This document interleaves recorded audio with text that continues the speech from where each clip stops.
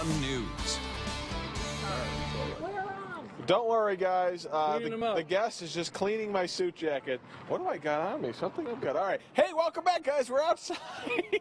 Don't mind us. We're talking about the Greek Festival, which is awesome every summer in Colorado, and we've got it going on this weekend. It's a great weekend for it if you're looking for something to do with Dad. Marshall is here from the Greek Festival. The Greek Festival dancers are here as well. Marshall, what should people know fundamentally about the Greek Festival if they've never been? It's a chance for you to try all the homemade foods of Greece, the culture of Greece, and enjoy shopping as if you were living in Greece. It's a lot of fun, and you don't have to be Greek to go, certainly. No, exactly. Look at me. So what do you got here? We're going to get back to the dancers in a second. We have some delicious awesome foods job here. Most of the food we have on grounds are all homemade. We do some beautiful pasticcio, which is like a Greek lasagna. We have our spanakopita. This year we use a nice fresh spinach, local spinach. We have our tiropita, the cheese pies here, and then our handmade pomadas, stuffed grape leaves. Exactly. What's inside the grape leaves? So you have rice in there with a meat mixture. Got it. And we do have vegetarian also. And of course, the crowning tzatziki in the middle. Yeah. Everything has tzatziki sauce, right? Exactly. And what's this here? This is called saganaki.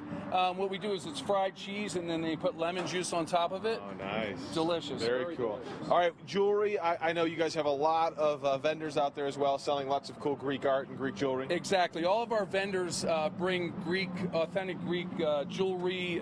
You can get anything from T-shirts to little bubinettas, different things that they have. Yes. Is this Greek beer? This is Greek beer, Mythos. Yes, it is. I've never seen this before, and it has a cool little tab on that. Look at that, guys. I got to show you. That makes it popping the top pretty easy. Absolutely, absolutely. Can I open one of these? Please do. Because you're going to do a shot of ouzo. We're going to do a shot of ouzo with you. What?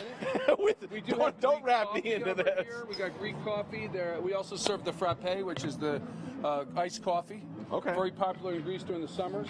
If you want to pick up our recipe book, that'll tell you all about how to make most of these great items. Very cool. Get your ouzo going because we got to wrap up here. We got lots of food here, guys. You see a Greek salad. You see Our the new pastries. items are called the Euro Bowl, and we also have the Lukaniko, the sausage with the tzatziki.